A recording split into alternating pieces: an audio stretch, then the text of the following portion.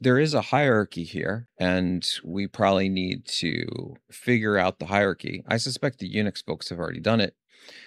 But the part of the reason why this, in some sense, it doesn't even matter that much to have the hierarchy is that right now, these language model systems, they don't actually have a semantic understanding of commands, at least to the best of my knowledge.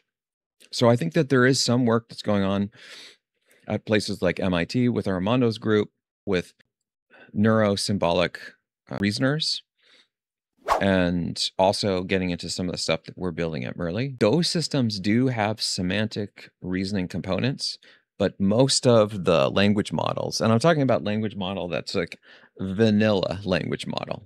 Neural networks on their own, to the best of my knowledge, have no reasoning capabilities.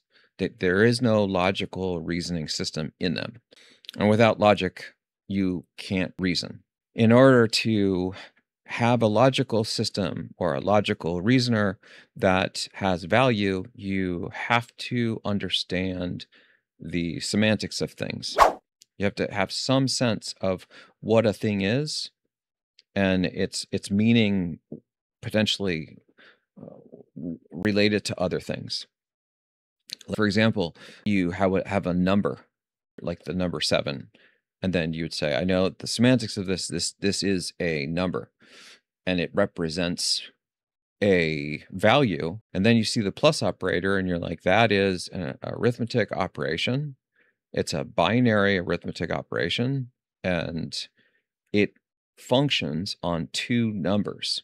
And then the system would say, I understand the semantics of what's being expressed here. I can now perform this operation.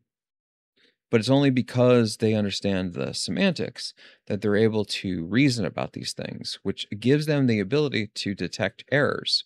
Like, for example, if you tried to do 7 plus Silver Surfer, it doesn't make sense, really. I mean, aside from the alliteration, which was completely accidental, this doesn't mean anything. What does 7 plus Silver Surfer mean? And nothing.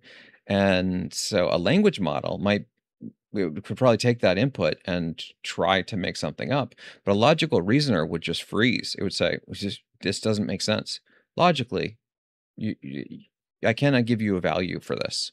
These are incompatible objects, essentially.